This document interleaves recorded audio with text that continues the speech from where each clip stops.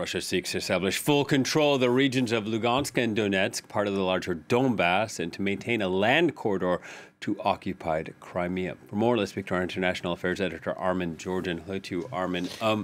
We're seeing Russia with this sort of full-on offensive in the east. What are some of the trends you're seeing in the fighting there?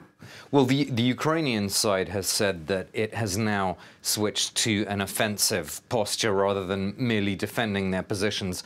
That doesn't mean to say a counter-offensive across the entire line of contact, which is extremely long. I mean, it goes really from the north of Kharkiv round here, here, all the way down to Mykolaiv and the Black Sea coast. So that is an extremely long line of contact. And we're not talking about Ukrainian counteroffensives everywhere, but there has certainly been a significant one around Kharkiv here.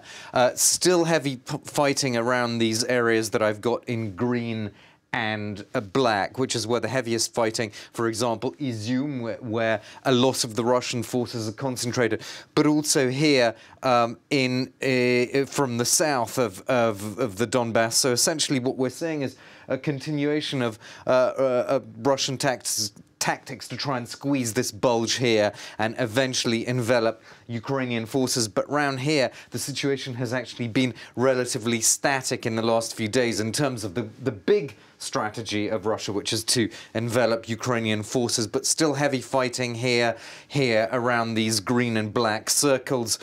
So Russia's approach essentially doesn't seem to have changed, although its way of operating has certainly changed since it failed to do this lightning offensive on Kiev a few weeks ago. Different modus operandi, but still not able to essentially envelop those Ukrainian forces, which, as I said, have conducted counterattacks around Kharkiv, but also they're saying that they've made progress, the Ukrainians, this is, in parts of Kherson Oblast and around Mykolaiv as well. So we'll have to see, but certainly the fact that the Ukrainian military is saying that they are switching to offensives in some areas, that reflects perhaps a certain level of confidence, perhaps reflecting also this resupply of Ukraine by outside powers, though, you know, what happens in the long run, it's very, very hard to predict, Will, because, of course, in a war of attrition, there are so many different factors, one just can't really predict how all of this is going to end up. Will it last for weeks, months, years? What sort of level of Western support does Ukraine really count on?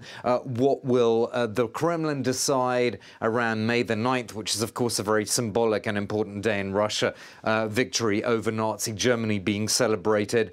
Will there be some kind of tactical success being touted as a reason to sort of pull back a little bit, or on the contrary, an escalation?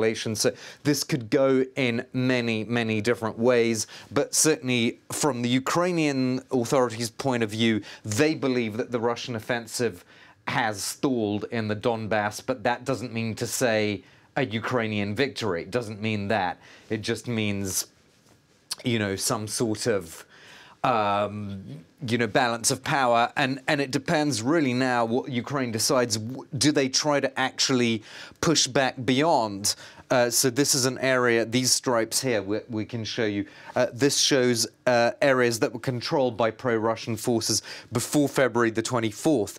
Does Ukraine actually try to push this back? Do they try and push Russia back into the Crimean Peninsula? This is where they essentially spilled out from on the 24th of February to make these gains here in the south. How far does Ukraine go? These are all tactical, military and political decisions that we'll have to wait and see what Ukraine actually decides that it feels it can do.